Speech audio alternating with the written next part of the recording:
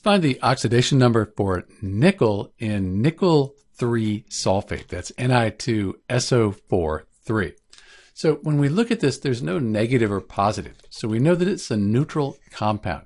All the oxidation numbers, they're going to add up to 0. So that's useful. We should also note that we have the sulfate ion here. The sulfate ion is SO4 2-, and we see this quite a bit in chemistry. This is really worth memorizing. For the sulfate ion, when we have an ion, the oxidation numbers, they're going to add up to the charge on the ion.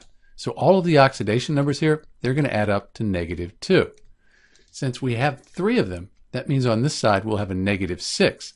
The only way we get it all to add up to 0 is to have a +3 oxidation state here for the nickel. 2 times the 3 plus, that gives us +6. We have 3 times the -2, that gives us -6. So everything adds up to 0. So for the nickel in Ni2SO4 3, we have a +3 oxidation number, which makes sense. We call it nickel 3 sulfate.